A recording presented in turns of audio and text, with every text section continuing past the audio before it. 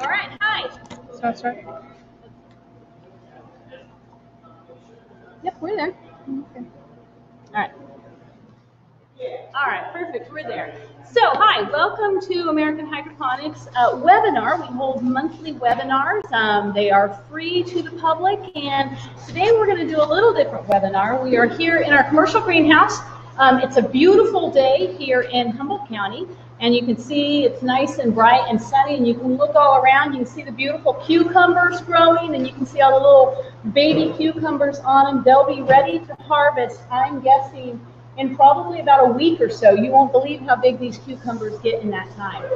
And then, of course, we have all of our NFT, all of our leafy green produce over here. And if you've been with us any amount of time, you'll know that out here in our HCOE greenhouse, we grow a large variety of things. We grow arugula, basil, lettuce mix, a bunch of different types of lettuce. We grow cilantro, parsley, chard, kale, all sorts of things. And you can look back and you can see all of the beautiful colors here in all of the leafy greens. So, and what's great about this produce is we have today actually with us one of the recipients, one of the customers of our produce here. And this is Mikael. He is a chef at Folie Douce here in Humboldt County, and Folie Douce is probably the highest end restaurant we have here in Humboldt County. It's a wonderful restaurant. They have a lot of really beautiful produce and things that go into their meals, and they focus primarily on organic and local produce, and it's something that we value. We put a tremendous value up here in Humboldt County. So Folie Douce has been around for years as a restaurant, and for the last couple of years, as Mikael has been the chef there, we put a really big emphasis on local. So we supply Mikael with a lot of different things. Every week, we let him know what's fresh and available, and we supply him with what we have that's ready to harvest. So we're going to talk to Mikael a little bit and ask him some questions about what he finds valuable. But a lot of what this webinar today is going to be about is not just finding out about what does a chef who literally twice a week we deliver to Mikael, what does he find valuable, and what is he looking for in produce?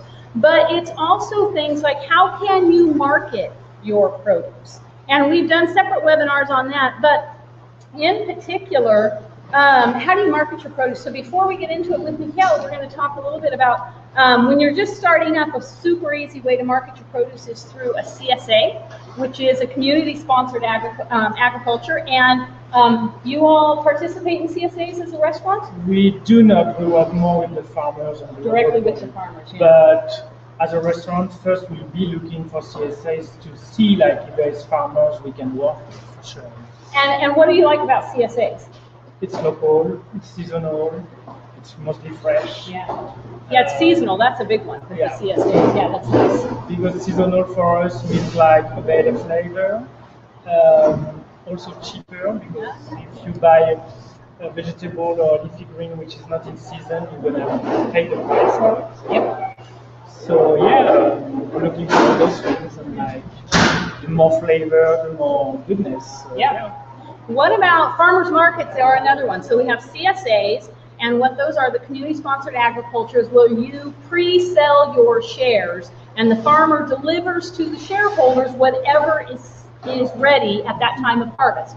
But farmers markets are where you actually go to the market and pick and choose what you want at that time. Do you We do work with both. We mostly farmers market because some of the farmers are there, and we know they're gonna be able to sell us. Yeah. The farmers working with us, yes, we know they have their already share they need to provide, so they might not have the produce ready for us. However, farmers market, they are here like pretty much every week, and we know like we can go at the farmer market or call them and like find information and they can deliver after farmers market. And it's also great for the farmer because like whatever he has left over, we can like buy it from him. That's perfect. He won't go back with this product. That's good for you and good for the farmers both. Exactly, yeah. That's great. So there's CSA, there's farmers markets, there's selling to local grocery stores, which we also do. We sell to some grocery stores here, particularly the basil is a great one, and we sell at Roots On, as we mentioned. So I could grab a basil here. You know, when we do it hydroponically, right, you can sell it, and look at those.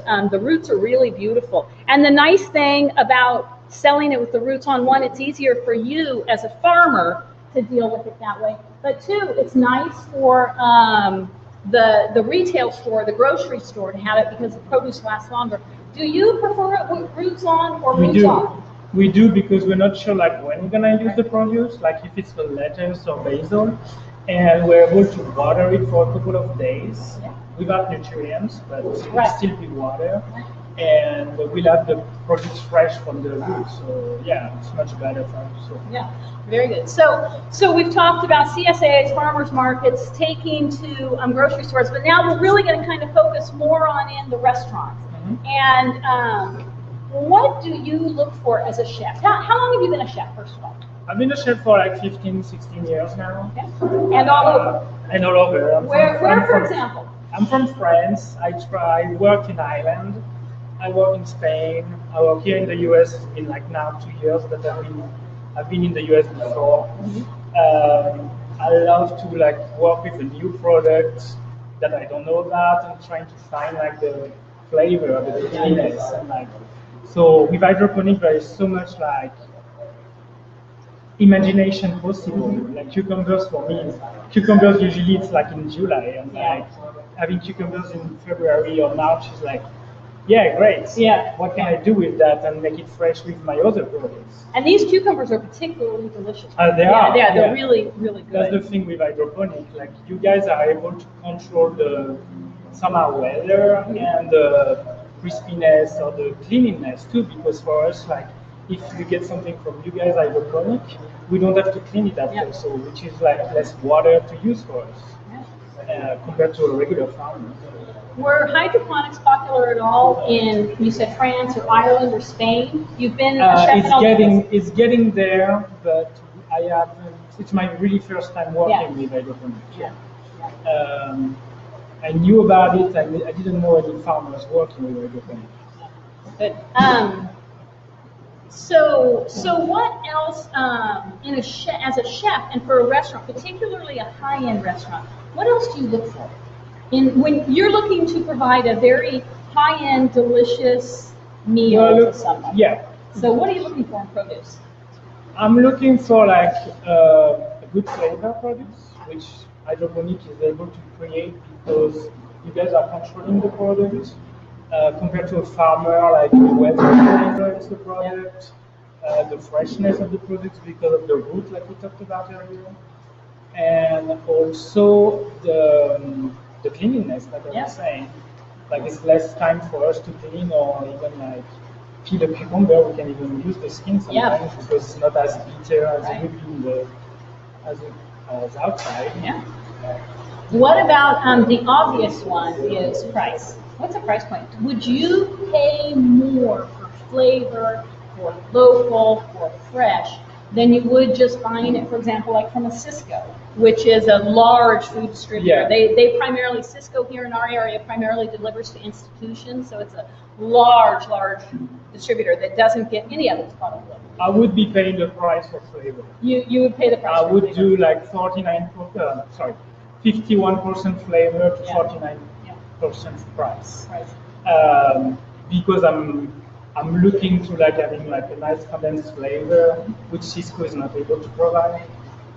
And also local, because like seasonal and like hydroponic is able to like extend that season, but we are still staying like seasonal. Sure.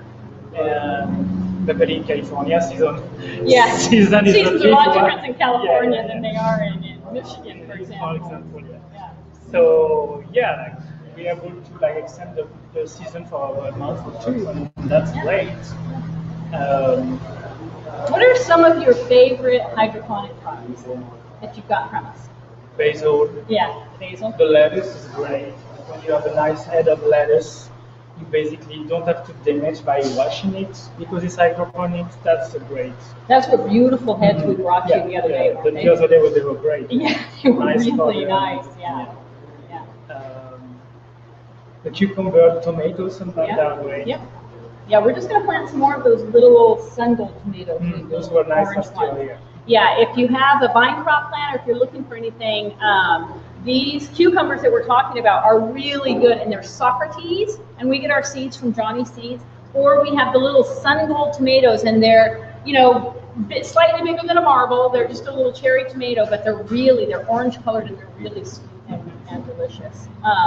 What are some of the more unusual things? I know I've given you, so the nice thing that the relationship that we have with Mikael and Poulet Douce is that we can try a whole bunch of different types of things, right? Because our greenhouse is an R&D greenhouse, so we can try all sorts of different products. We tried papicha once, which we had never used before, but the beautiful thing is I can give it to Mikael and ask him to try something with it. So that was an interesting one. Yeah, what are some of the more unusual the stevia, I never worked with stevia. the stevia leaf. That was interesting to work with. Yeah. There was culantro. Yep, Culantro was right? a great discovery. Yeah. Yeah. I knew cilantro, but like culantro, like you can cook with, it doesn't damage the leaf or the flavor, so that was great. And culantro is one that's used in a lot of Puerto Rican cooking and South Asian cooking. Has a different flavor, but it was fun. It was fun to grow. It was fun. It was fun to use for sure. Yeah. Well, like, because she brought me the produce, and I was like, oh my god, what am I going to do with that? And I tried it. It was very strong. Yeah. And then once I started cooking with, I was like, oh yeah, that's a good one. Yeah. So we have a unique relationship with Poulet Douce, and it's great for us. But you can also try some of this yourself with your own system. Is set aside 1 or 2 channels and try and plant something unusual or something a little bit different, and then take it to your chefs. Chefs are super creative, and they love to try something new and different, and can make anything taste delicious, right? So you might bring them a papicha, which is really something unusual that we had never really heard of before, but we took it to Mikael, and he was able to use it and work with it. So trying something different and making a relationship with your local chef of some nice restaurants then allows you some R&D, and you might find that it works. You know, it's something that you might have a market for, like arugula. Yeah. I think we only first started growing arugula for you guys, for Poulet Douce. And it's worked out great. It's good.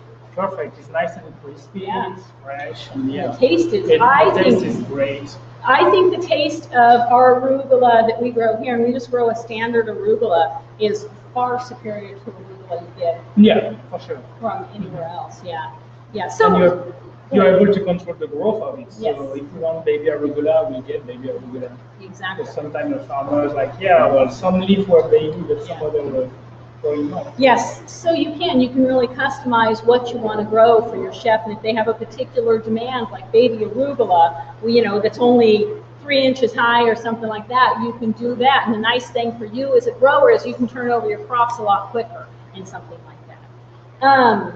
What else do you look for in produce? You look for local, seasonal flavor, able to be working with, like, hydroponic is great because I do love a farmer product, but sometimes it's not the right shape. We have to feed it. So hydroponic is able to control that a bit too. So that's great. What about packaging? That's another question a lot of people ask. The packaging is a little bit challenging. It's challenging depending on the space of the recipient. Having the root is great for flavor and like keeping it longer. However, we need the space to storage it. So the packaging sometimes is difficult. You need to like find a way with the people you work with to like find the best way possible. You guys are giving us the big like black trays. That works great because we have the space for it. But as soon as we put the produce in the fridge, like we don't have the space for it, so we need to like cut it down and make sure we use it like exactly. Another thing that Mikael taught me was we had cut our lettuce mix and our arugula and put it into a bag. And we gave it to them in bags, but then we found out the bags receiving the bags is great, but however I'm putting them in the fridge, and my people sometimes are like pushing them around, so smashing them a bit, destroying some of the produce. Which is the lettuce, so it's very fragile. Right. So that's a thing we need to consider in the future, like how to keep the produce fresh and keep it for being damaged in the future. Yeah. And what's important about that is talking and having a relationship with your chef and with your customers to find out what works for them and what doesn't work for them. I know that Mikael, when we were giving him a lot of lettuce mix, gave us the particular those crates that you like. Yeah. Those were great. Those were great. Because then we could cut them and put them directly into the crates, and then he could take that and put them directly into a space he knew he had for his cooler. So it's that communication with your chef, that communication with your customer to understand what works for them best. Because you don't want to create more work for either one of us. No, yeah. Right. So what else can we, now I'll just ask you personally, as far as what we deliver to you, what else can we do to make your job easier at the restaurant and make it a easier, faster, smoother transition when you receive our produce? What can we do? And we are doing it, but the big thing is communication. Yeah. Because as a restaurant, like we can have, like yesterday was Valentine's Day, like it was a crazy day for us. So right. at one moment in time, we're gonna need a lot of produce, and the next we won't. Right. So communication and planning, because hydroponic, it's easy to plan like 4 weeks ahead. Right. But we are talking about press right now in the next 4 weeks or 5. And the packaging and like that's an important thing for us. Yeah. And trying something new. So Mikael came over to the office and to the greenhouse the other day, and we had kind of asked him, what are you looking for? And so you gave us a whole list of unusual things. Chocolate mint, Thai basil, purple basil. Did you ask for cinnamon? Lemon basil. Lemon basil. Lemon basil. We might think about cinnamon basil. Cinnamon basil, yeah. Valerian. Angelica. And some of these things I had never heard about, but it just takes a little bit of research and going into your seed distributor and finding out what are they there. Seed packets are super inexpensive. You buy one, you try it out, and you see how does this work. You can kind of see how long does it take to grow. What the flavor like? Is it something that your customers would like? So having that kind of communication with someone as creative as Mikael, who can kind of envision what that might look like and already knows maybe what the herbs are like, is great to form that kind of relationship. So as you're looking to market your produce, you really want to keep in close communication with your customers, and particularly someone who has that real keen eye and taste as to what they're looking for. So produce managers, chefs at restaurants, farmers markets. If you go to farmers markets, listen to your customers, hear what they say about it. So what else? What else would you like? I would think like maybe teaching your community. Oh yeah. Because people know farmers, we're starting to know farmers, but hydroponic is totally a different way. I'm thinking maybe bringing my staff in to let them know like how the produce is grown and like how long it takes and like your work basically, like. And how beautiful it is. And how beautiful it is too. Yeah. It's a great way to grow things in less space because compared to a farmer. Yeah. Teaching people would be a big impact for sure. Yeah, especially when the cucumbers, you really should, Mikael, bring them in when the cucumbers in another week or two when the cucumbers are really starting to harvest, to bring them in and then you can see them. And also with kids, like you guys are working with schools, and that's a great way to like let people know like your work and in the future expand and like sell your product. Yeah, and get more and more growers, because you really can grow year round. With the exception of the fire, I think we've supplied you every week with stuff, some stuff. So that's pretty much it. We wanted you to hear from someone who uses our produce every day, right? Pretty much every day. We deliver twice a week and uses it every day. So we wanted you to hear from that, and hope you enjoyed this time. And thank you very much, Mikael, for making your day, especially when you're supposed to be at the restaurant preparing dinner right now. I'm doing that. But on your screen, you should see coming up on March 15th will be our next webinar, and that'll be talking about now, especially you can see with this beautiful weather, this seasonal change in your crops. What do you need to do with the seasonal change in your crops? Because now it's, right now the basil takes about 7 weeks to grow to a full head, but we're starting to switch because of all the sunlight and the days are getting longer and warmer. We'll get to, in our area, where the basil will take about 5 weeks to grow to full head. So this transition is starting to happen now, and how do you work that rotation in as a hydroponic farmer? And then also, if you've signed up for our seminar, that starts next week. We're full, but we hope to see you there. If you've signed up, our next seminar will be January 28th and 29th, and it'll be right here in the greenhouse. And then I think the last thing we have there is we always put a special offer on the end of all of our webinars, and the special offer this month is our rebranded. While these products aren't new, we've been manufacturing these products for 20 plus years. These products it's a 5-part nutrient regimen that is specifically designed for flowering annuals. And you can buy one or you can buy all 5 of the parts, but there's free shipping from now until the end of March.